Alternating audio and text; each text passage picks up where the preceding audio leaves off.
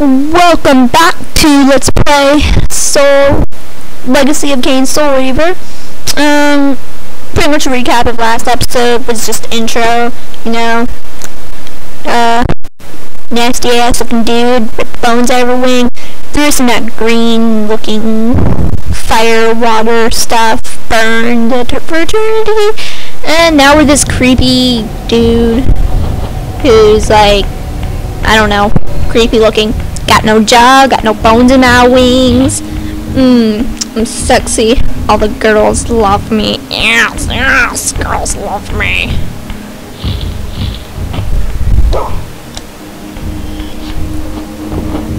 Lol.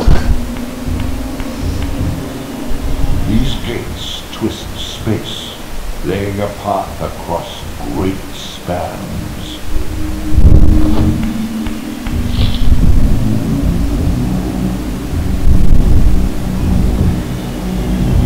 It glows green. No, I don't want to engage it. Why would I want to marry it? It's a portal, not a person. And even then, who'd want to marry a nasty ass looking dude? Yay, souls.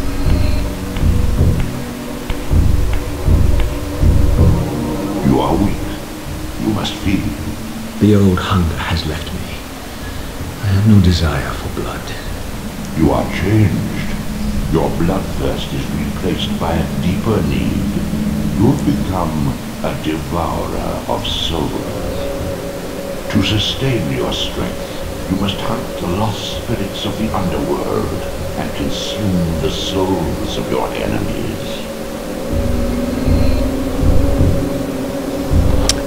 Anyone notice that trippy eye thing when he was talking and leaning against the pole? I sure did. And it looked really weird. But it's an emulator, and no emulator is perfect. At least, don't think so. I know how to jump.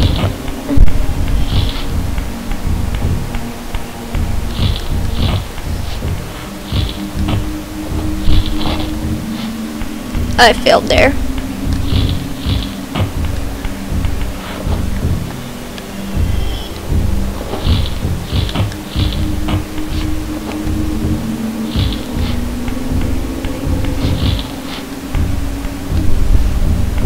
Your wings, though ruined, are not without purpose. Take hold of them as you leap, and they will carry you across this chasm. Don't you guys find that nasty ass? Like, he's holding the skin of his wings and gliding with them.